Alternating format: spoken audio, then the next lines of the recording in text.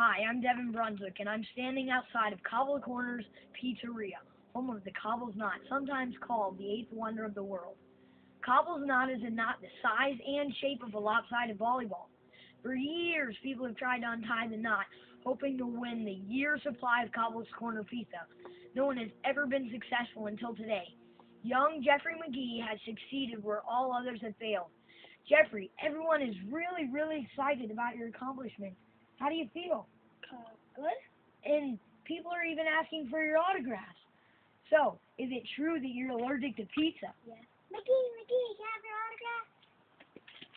Geez, that kid sure can run. This is Devin Brunswick reporting live for Channel 2 Action News.